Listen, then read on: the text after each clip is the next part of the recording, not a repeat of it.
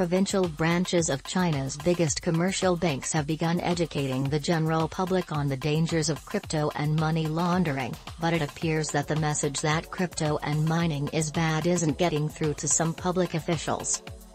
Following the crypto crackdown on crypto transactions through banks and the mining industry this year, banks have begun displaying messages in branches and waiting rooms, warning their customers to stay away from crypto. Per the media outlet FJSen, the Dongshan County, Fujian Province, branch of the Postal Savings Bank of China has begun a month-long event that will see its staff go out into the county and inform community members that crypto assets are a tool of crime, and that they could incur risk to themselves by. The bank spoke of the need to meet its social responsibilities, and has named its campaign the Prevention of Criminal Activities Using Virtual Currency for Money Laundering.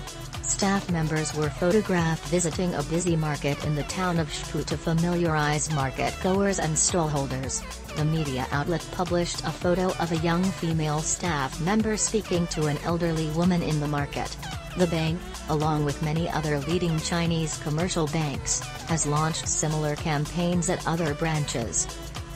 Meanwhile, the state-owned Xinhua News Agency, via CnStock, reported that law enforcement authorities in the Zhejiang Province, as well as national cybercrime investigating agencies, had randomly spot-checked 36 IP addresses belonging to 20 state-owned entities in 7 regions, unearthing anew. The operation found that government personnel at 14 of the 20 state-owned institutions had been using public resources to mine tokens.